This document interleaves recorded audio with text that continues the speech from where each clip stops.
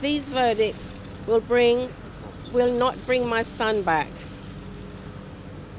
How can I celebrate when I know that this day could have come 18 years ago if the police, who were meant to find my son killers, felt so miserable to do so?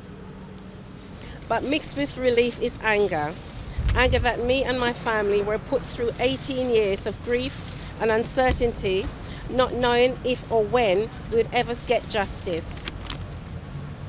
Had the police done their job properly, I would have spent the last 18 years grieving for my son rather than fighting to get his killers to court.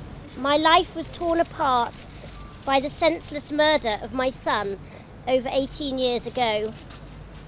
Unfortunately, no one was brought before a court at that time, as they should have been.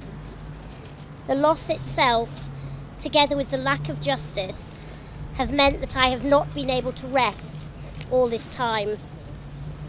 I am therefore full of joy and relief that today, finally, 2 of my son's killers have been convicted for his murder. I do not think I will be able to rest until they are all brought to justice. Thank you very much. Thank you very much.